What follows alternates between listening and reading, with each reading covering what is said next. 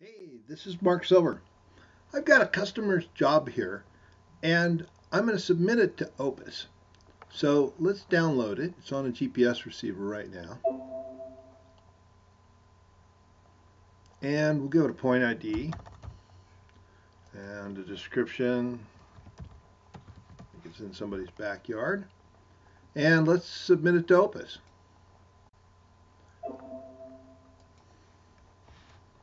Press Control V here, open it. And I'm just going to take all the defaults and we'll click Upload to Rapid Static. And in a few minutes, we'll get a result back from Opus. So after a few minutes, I get this Opus solution back, and it says that it has aborted.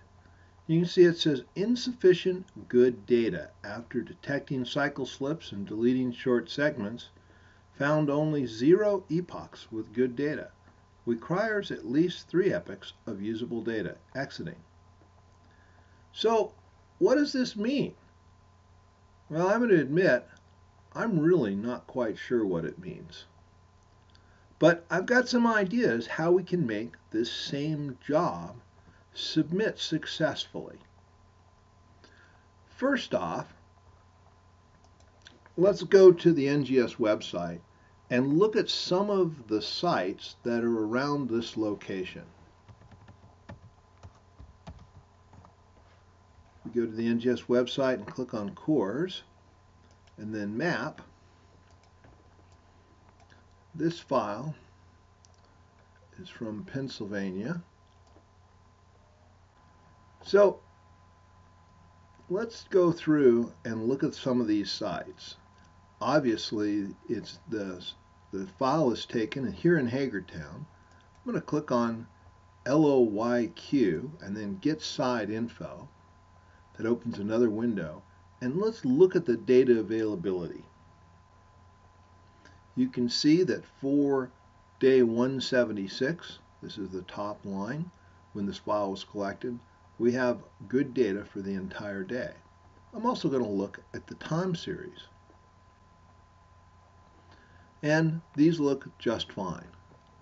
Let's go back and look at the next closest point, which is HAG6. Again, I'll click on Data Availability. And we'll see, oh, you know, this job was run from 3 p.m. UTC, 4 p.m. So there's no data at HAG6. So let's not use that in our solution. There's also at the same location, there's an HAG5. We'll look at that one and check out the data availability there. Okay, again, it looks like there's some data availability problems here at HAG5. I'm also going to look at the time series for that.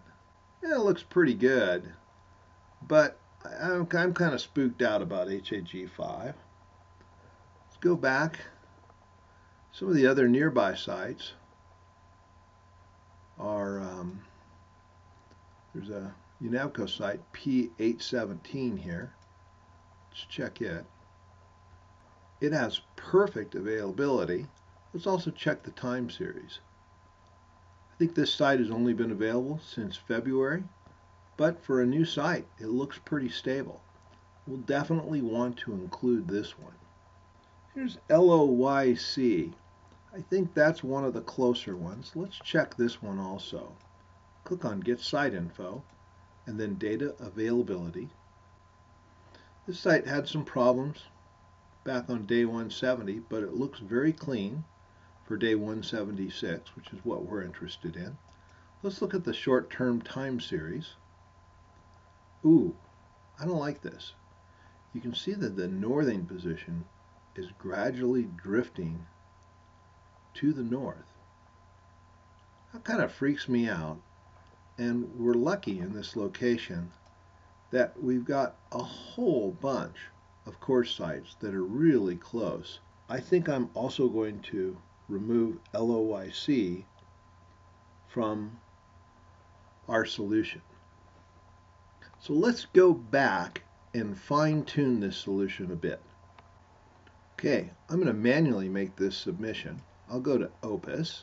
I'm going to use the exact same zip file that I used in the previous submission. I'll go down here and I'll manually choose the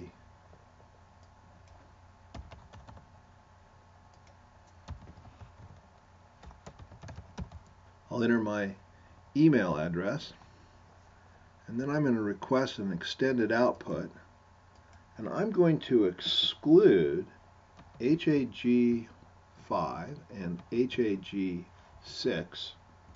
and LOYC.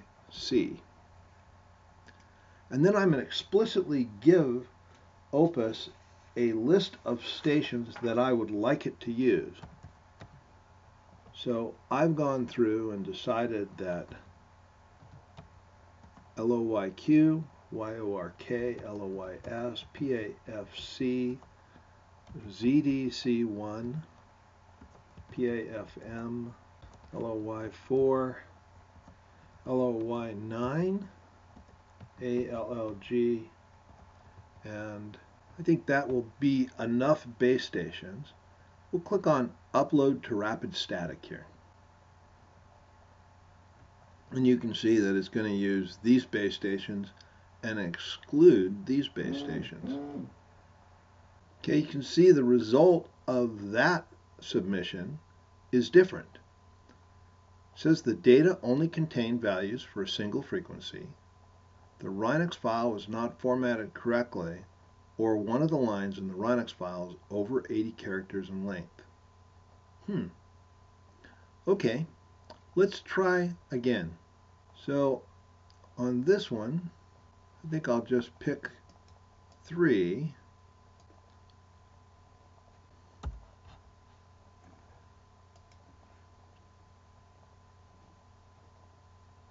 So the job that I just submitted using a couple of excludes and a couple of forced includes for the CORS station was processed just fine. Here's the solution. You can see it's not bad, horizontal. The vertical has an ellipsoid height estimate, air estimate of 4 centimeters. If you go down, you can see the stations that it used. Since I got an extended output, I can come down towards the bottom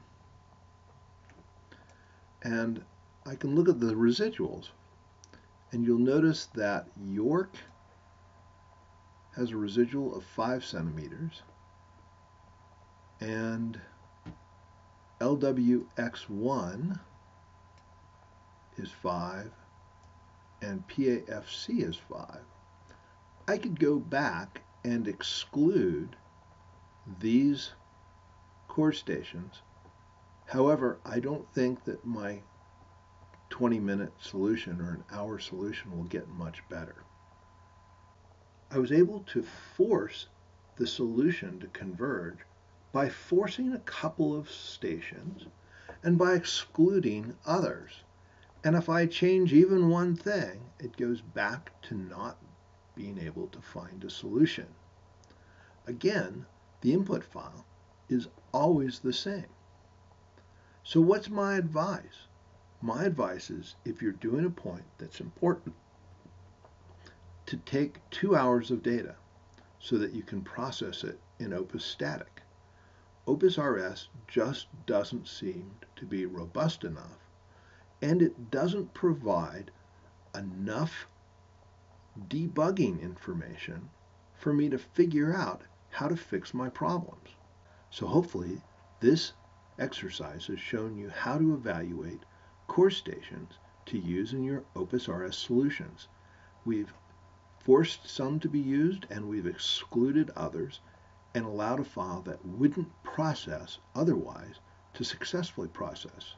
I wish I could give you a better cookbook approach to this, but since the error reporting from OPUS-RS doesn't really exist, I mean, you just find out something was wrong, there's really not much you can do to follow a set path to get an answer. If you have anything to add, don't hesitate to call me. Thank you.